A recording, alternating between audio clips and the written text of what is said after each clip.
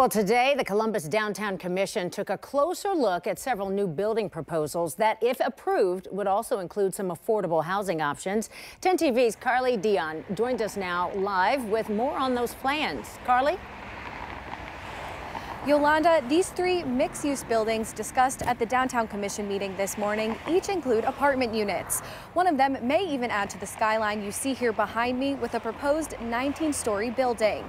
The locations of these buildings are in close proximity to each other on East Rich Street, East Main Street, and East Spring Street. In total, these three buildings could potentially bring more than 350 new apartment units downtown. Some of those units will be micro-dwellings, which the Commission believes could offer more affordable options. Franklin County Board of Commission President John O'Grady says affordability is key as the population here in Franklin County continues to grow.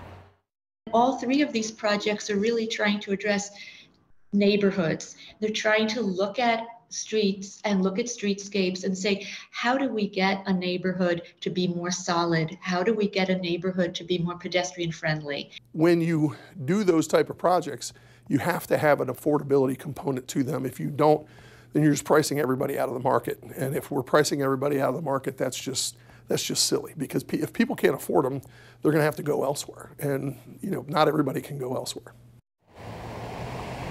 Downtown Commission Vice Chair Jana Maniaci tells me they gave feedback and recommendations to the developers, and more conversations will need to be had before they can be approved. Live in downtown Columbus, Carly Dion, 10 TV News.